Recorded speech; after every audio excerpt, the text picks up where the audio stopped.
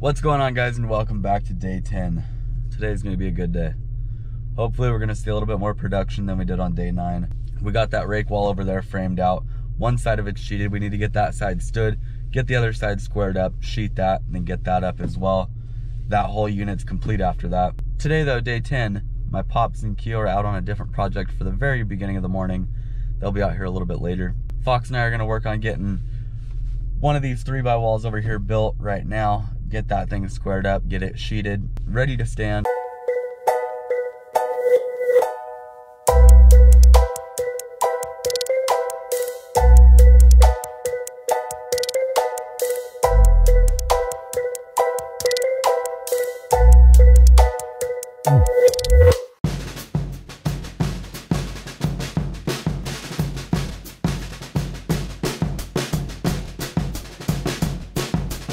There's a brace out here that needs to come down, so we're gonna have to get up there and cut that. They're coming today to pour concrete. So that brace, I could just twist it and pop it off? Or is it SDS in there? It's not SDS, but I don't think they come out. Oh.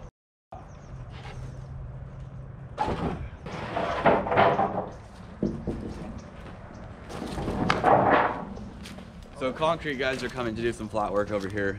As you guys can see, this little roof over here to the right side of me was cut when we did demo. They're gonna be pouring some flat work in here, putting an 8x8 post base in.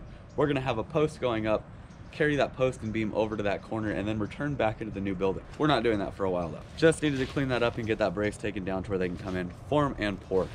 So our plan for this morning, me and Fox are gonna get this little wall here knocked out. Small little guy, but it needs to get done. We have an 8x8 post there, a 6x8 going next to it, then our hold down 4x8 there on the end, big old hold down out there as well. Now when you're building, you have to think about the roof at all times. This is a gnarly point load here. We have an 8x8, a 6x8, and that carries the weight of that roof. We've got a gnarly girder going from here all the way over, landing on this 3x plate right over here. So the weight of the girder truss that's gonna go right there to there is gonna be held from there and there. Always got to think ahead. But Fox and I are gonna get this thing framed out.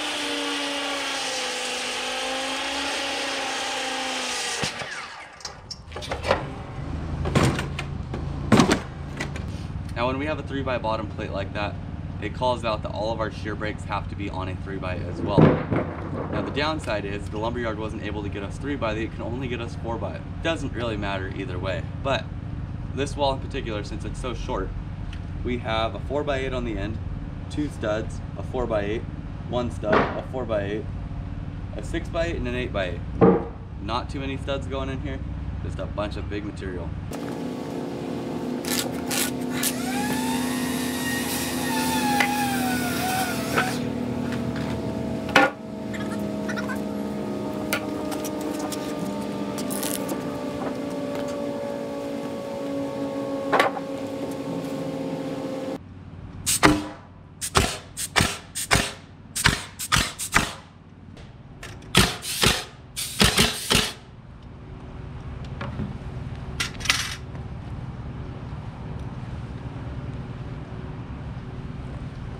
that.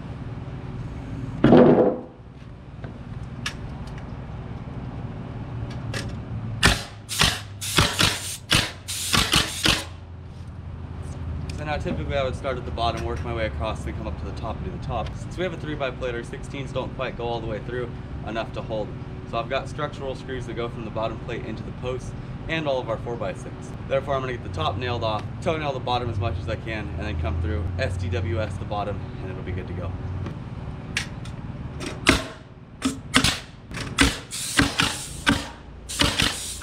So this is the wall we're working on right here, that 3x plate.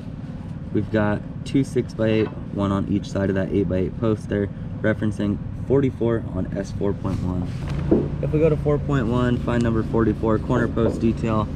We have our 8x8 post in the corner, 6x8 there, 6x8 there. We need two SDS 1/4 inch by 8 at 18 inch to 8x8 corner post all the way up that, and then our hold down goes on the outside of it there. Everything is pretty easy to understand once you get the hang of it. We're gonna hop back to it though right now. I'm gonna get this wall sheeted out after we get blocks done, get it ready to stand.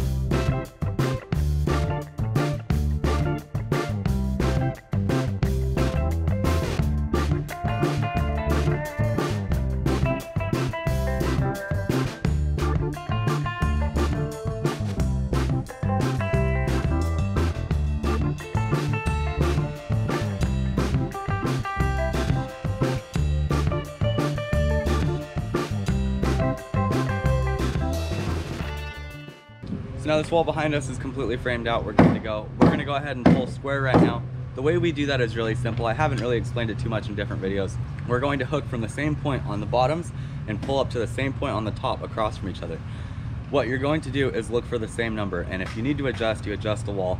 Make sure that the bottom plate is straight as an arrow. So we're gonna string line that bottom first, make sure we're straight, cross tape both ways, make sure our number is spot on.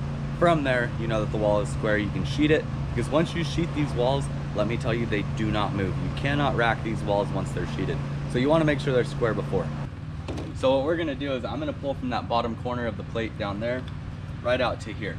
Fox is gonna pull from there, right out to the same spot on his side. We'll check our number, see what happens.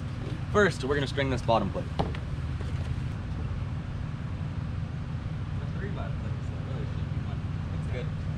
Money, money, money. So he's 239 minus, I'm 237 and a half. We need that top to go to me, Foxes. A little bit more. Keep going. 238 half, I'm 238 and an 8, so we're looking for like 238 and 5/16. So I'm 238 and 5/16 right now. 38, 5/16. Beautiful. All right.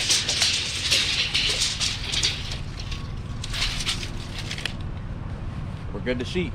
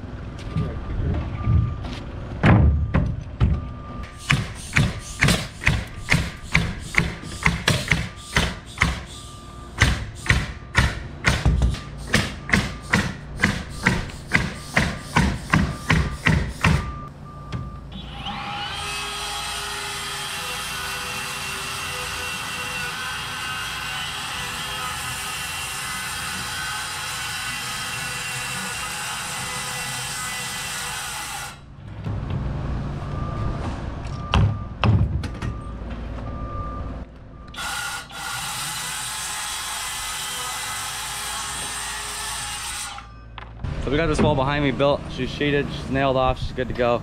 Get this thing stood later on today. Now that that's done, we're gonna fall back over to the walls that we built on day 9. So on day 9, we framed out this rake wall over here. We still need to sheet out this section here. I have a 9-footer right there that needs to go right there.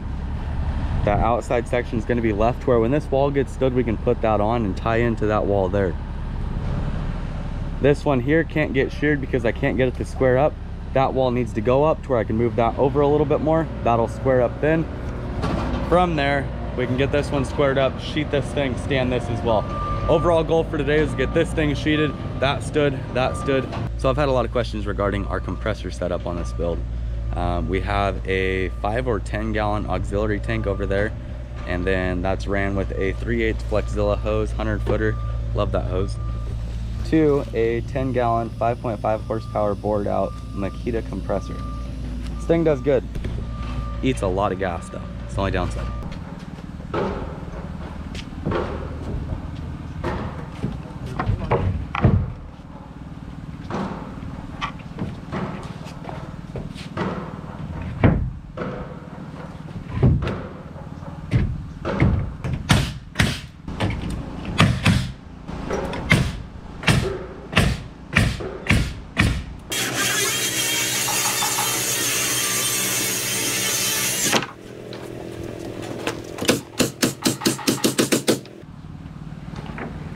Top's done, everything else is nailed, we're good to stand this. Now we're gonna fall back, get that header in, build that door.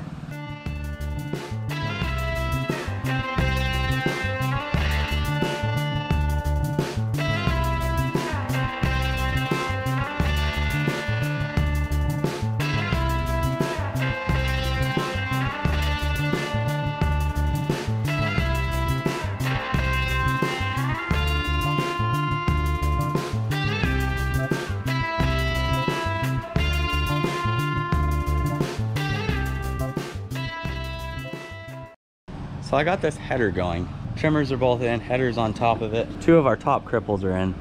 These braces need to come down in order for me to put the last 2 in, and I'm not sure I want to take those off quite yet.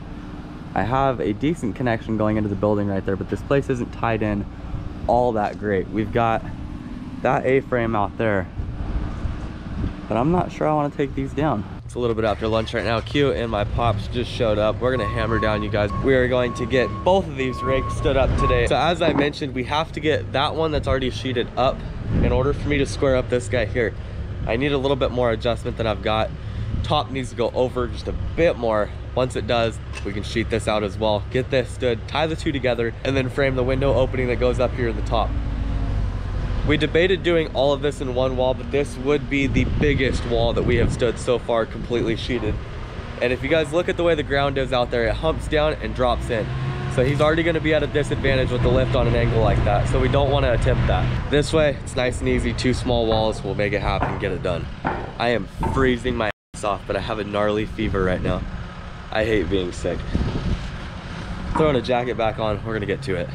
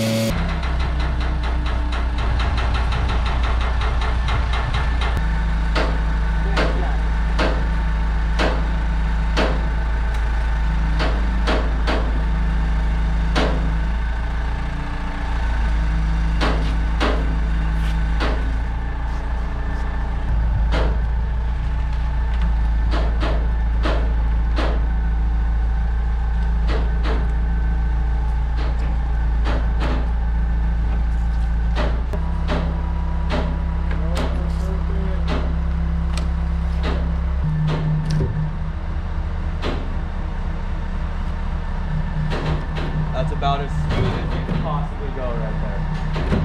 That's what's up.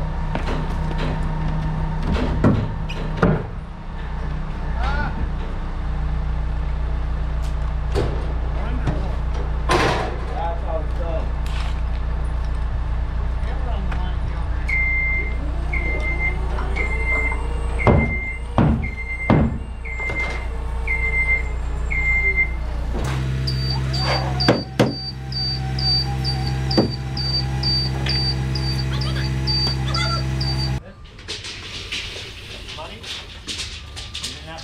Yeah, we did. We jumped the top.